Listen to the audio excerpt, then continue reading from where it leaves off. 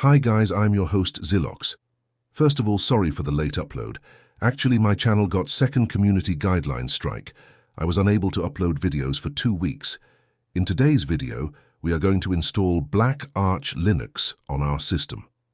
Blackarch is an Arch-based Linux operating system mainly designed for ethical hacking and penetration testing. The commands in blackarch Linux are little different from Debian-based Linux. For example, in Kali Linux, we use apt for updating and upgrading our packages, but in Arch Linux pacman is used for updating and upgrading, which is a manual process.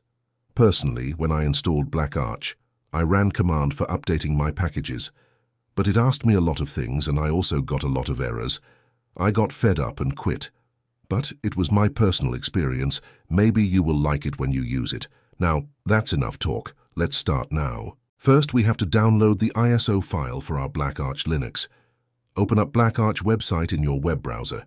You can simply search it or use the link provided in the description box. Now move to the download section and scroll down.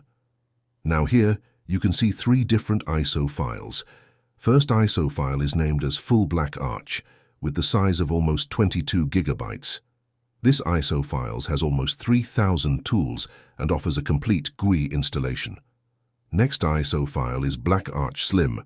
It is the ISO file which we are going to use. Download this ISO file in your system.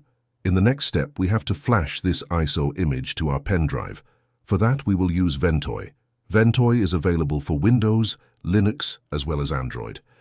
I am using this because it is available for Linux. You can use any other software like Rufus or Balena Etcher. For installing Ventoy, navigate to this website by the link provided in the description.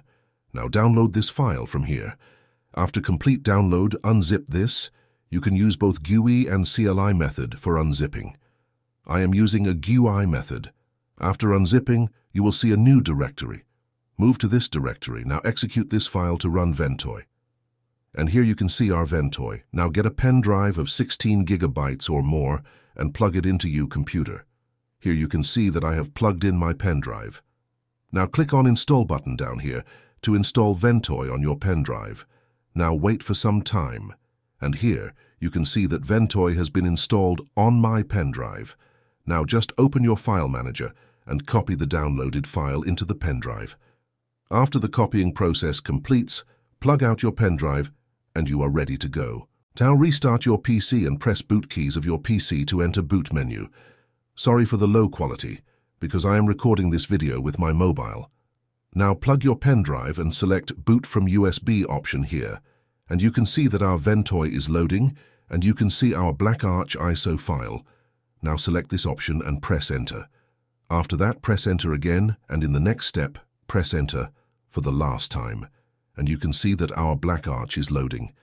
After complete loading, enter the default password for the blackarch Linux, which is blackarch. After loading the desktop, you can see an icon in the left side of screen. Click on it and enter password. Now, first of all, it will check your internet connection. If you don't have internet, don't worry, just click on Next button in the bottom corner. Now it is asking us to set time zone. Set your time zone and press Enter. Now set your keyboard layout and press Enter. After that, select manual partitioning and press Enter.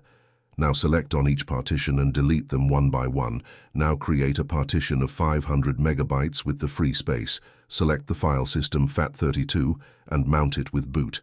After that, create a partition of your preferred size. I am choosing 1 gigabyte size and mount it with Linux swap. Now with the remaining space, create a new partition with file system ext4 and mount it with root. After that, it will ask you to enter your username and password, fill all these information, and press Enter to install blackarch on your system.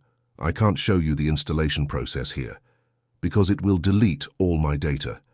After installation, you can use blackarch Linux normally. Here ends our topic today. Make sure to like and subscribe to this channel. Stay safe and stay blessed. Thank you.